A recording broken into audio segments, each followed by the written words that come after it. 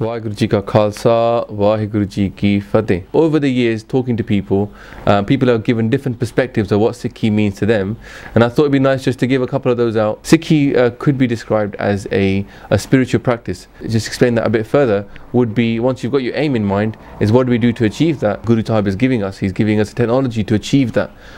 So we can look at our rehet as a spiritual practice. So first thing in the morning, we're waking up, and we're doing Naam Simran, then we're doing our prayers, basically singing hymns of divine love. You're washing your soul with these beautiful hymns, and then then hopefully you're raising your consciousness first thing in the day. You're hitting yourself for about an hour of pure truth, and that kind of elevates your soul first thing in the morning. And during the day, then you're trying to do two things. One is to limit the amount of negativity coming into your thoughts, and that is by fighting your Kaam, Krodh, Lobh, Moh, Ahankar. Also, you're trying to do something positive, which is to stay connected to your one. And Guru is saying, look, don't even forget Vaheguru for 1 second. So you're doing things like doing Swa Simran, or trying to remember that you were made by this one throughout the day. Being honest and earning your livings honestly is part of that. It's part of connecting to what is the reality and what's the truth about life. And then in the evening again, you're doing Rehra Sahib, and then going to Gurdwara if you can, do Aarti, and all these prayers, and the night time doing Kirtan Soila. All these things are a spiritual practice designed to lift your soul and basically get you to where you're hoping to get to, which is to merge with the one. Another way of looking at Sikhi might be to say, well, it's a game of love, and it's a game of love between the Sikh and the Guru. The Guru being the perfect being that's here to teach us the perfect truth, and the Sikh being the person who's here to learn. Now the example of that is given in the Guru's lives. So you imagine Guru Nanak Dev Ji became the first Guru, and he made Sikhs, basically people who were following him, and out of those Sikhs we have the perfect example given to us by Bhai Lehna. Bhai Lehna being a Sikh who fully accepted his Guru's hukum, and really just did whatever he could to earn the grace of that Guru, and gave his head effectively to Guru Nanak Dev Ji. And what did he get? Well, he got given the highest seat he could get. He became Guru Angad Dev Ji. The story of Sikhi really sometimes can be the story of the Sikh and the Guru. And the Shabad comes from Gurbani also, is Man beche Satgur ke paas, te seva ke karj ras. So when we sell ourselves to our Guru, we give ourselves. And Guru Nanak Dev Ji uses the exact line, which is the game of love, which he says, Je to prem khilan ka chao, sir tal tali gali meri aao. So we give our head basically effectively to our Guru. And the ideal way of looking at that is what happened in 1699 when Guru Gobind Singh Ji picked up his kirpan and he asked for a head. Well, when he called out that at that time 5 people were prepared to give their head to Guruji unconditionally, and really that game of love is what Guru Gobind Singh Ji was testing on the Sikhs, and that's really what we're playing now. Another way of answering that question, what is Sikhi, would be Sikhi is a psychology. It's a way of looking at the world, it's a way of thinking about the world. Effectively what we're saying is that we're looking through the lens of Guru Nanak Dev Ji. We've put these glasses on, the glasses of Gurmat, and we're saying, okay, look, how would Guru Nanak Dev Ji act in this situation? And we're trying to change the way that we think, the way that we react to situations around us. And we're trying to ask ourselves, what would Guru Nanak Dev Ji do? And all the Gurus are set examples for us to follow in our thinking. And also the Gurbani itself is telling us how to think about the world. And this is really, we're taking on the 2 parts, which is the Guru's examples and the Guru's Shabad, to change our thinking. And if we look at Guru's lives, for example, they were fearless. So we should be fearless. If Guru was a revolutionary, so we should also be a revolutionary in the sense of what Guru Nanak Dev Ji was trying to achieve.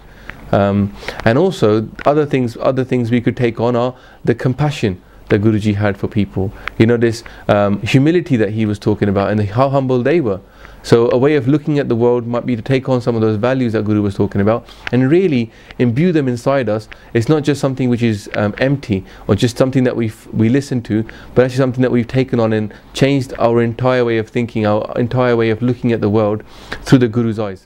Guru is here as a teacher, and he is teaching the truth, and what this is wisdom for the whole world to take on.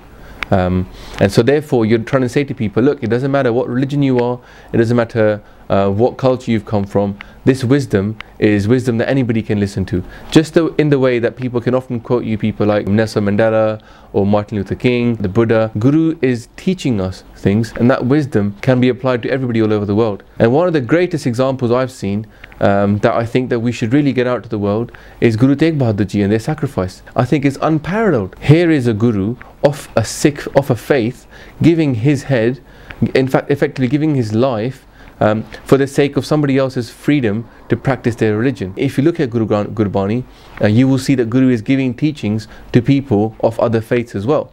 Why are they doing that? I think that's because they feel that they are Jagat Guru, in the sense that they are here to teach the whole world how to be better human beings in their own faith as well. That we're not here to convert everybody to Sikhi. In fact, we're rather here to spread the wisdom. Sikhi is a culture. Now, why I say the word culture is that yes, it is a faith, but also there were 10 gurus. And from beginning of Guru Nanak Dev Ji through to Guru Gobind Singh Ji, during that time, there was a definitive culture that the gurus fostered. Because basically what Sikhi was trying to do is to change people. And change doesn't come in one generation sometimes. A cultural change comes over a longer period of time. It's a culture that comes with its own set of values. So a set of values of how to behave in the world. By that we mean equality and truthfulness, freedom for all people. But culture also brings with it some other things which are very important. There's a culture of music. The Rag Kirtan, the singing of prayers is very important to us as Sikhs. And in fact, if you go back a couple of generations, there were Muslims who were singing Kirtan in Darbar Sahib. And that culture of music, of Rag Kirtan, of actually appreciating the arts is a very important Sikh culture. So poetry has often been a very big part of Sikhi. And Bhai Singh, for example, was called the sixth river of Punjab because of how much he wrote. Professor Puran Singh and the beautiful stuff that he writes, that comes out of this Sikh culture of poetry, of appreciation for music, appreciation for the higher art. And part of that might also be things like, for example, within the Sikh culture, or within people who are Sikh, there's a great sense of entrepreneurship, of not begging, of being basically independent. And that's something that you can see even from people who convert into Sikhi. They often come from very independent minded environments, very entrepreneurial. By entrepreneurial, I don't mean somebody who's necessarily trying to make loads of money for themselves, but I mean somebody who's not afraid of going it alone and going separate in the big wide world. And really it comes from this idea that gurus will take care of us, and that culture has been borne out throughout all of Sikh faith. But one other way of looking at Sikhi would be that actually Sikhi is a vision. It's a beautiful vision for the whole of mankind, for the whole of humanity. And within that is this idea of Khalsa Raj, but that's not the main part. The main part is that what Guru is saying is that this is how human beings and human society can organize themselves. It's a vision that the Guru showcased with the Sikhs. For 10 generations, they built up this culture, this idea, and they put it into practice. What kind of country, what kind of world would it be if the Gurus were in charge? This would be the world which had a lot of freedom, equality. It wouldn't be a world where we're sitting there telling everybody to become a Sikh. That's not the world that Gurus envisage. The Gurus envisaged a world where the basic necessities of life would be provided, like that Maslow's hierarchy, which you can easily Google. Guru is saying we should provide everybody with the basic levels of education, of food, of healthcare, and really, if you look at our world, we have more than enough resources to do that. But how can we do that? It's by fighting greed. It's by fighting excessive attachment. It's by fighting excessive amounts of corruption. So living in this world where we are praising the qualities of truth, of contentment, of sharing, of Varnake Shakna, of Langar. These are all things that Guru is trying to inculcate. The Gurdwara really is a school for us to learn these values, for us to learn this vision and then apply it to the world. In our history of our faith, we've only been around for 500 years, from Guru Nanak Dev Ji's time. And within that time, the Guruship period's only been 300 years. Within those 300 years, we've gone through a lot of different things. The Mughal invasions, the two Kalukaras, following that the British takeover of India and how that affected Sikhi itself is a big way. And then now, what's going on with the Indian government. So really, this vision for the future, it is really a vision that we haven't had a chance to put much into practice.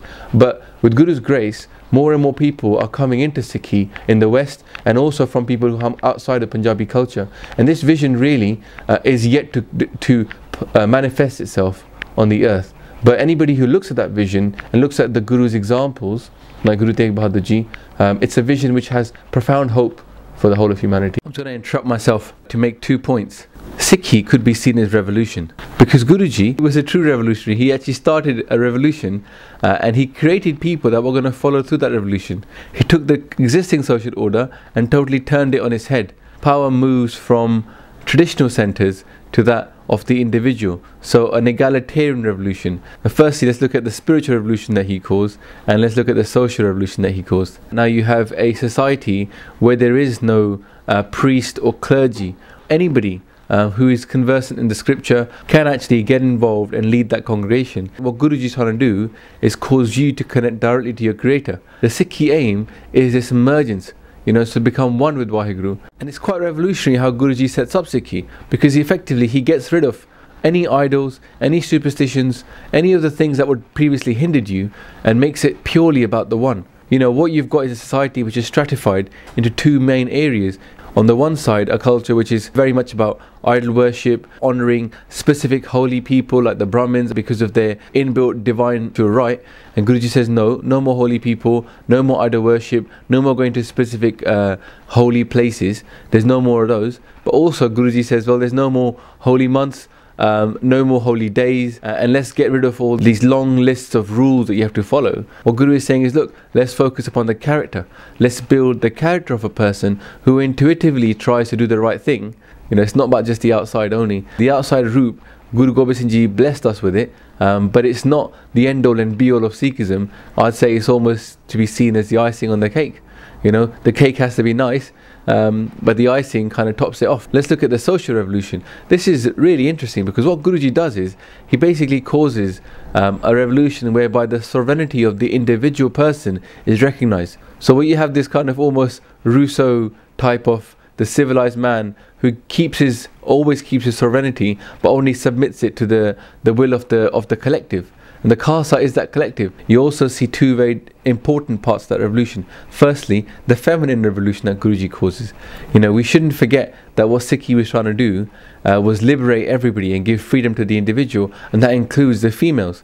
Take that to the point where Guruji gives a sword to a woman. I mean, how much more can you liberate someone by actually arming them and also telling them, there's no more person for you to go through, connect straight to Waheguru. And the second part, now the Khalsa is no longer just another religion. The Khalsa is not trying to cause, Khalsa ki fateh. No, Waheguru Ji ki fateh. A lot of religious people at that time were only concerned with their own religion. Now Guruji is coming along and he's saying, listen, rise above religion. Be above religion, try to have a revolution whereby you serve the whole of society and the whole of humanity.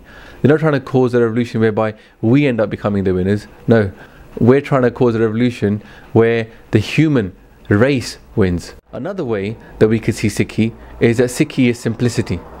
We're just trying to strip away all the facade of religion and spirituality and society and get back to the real basics. We are all human beings.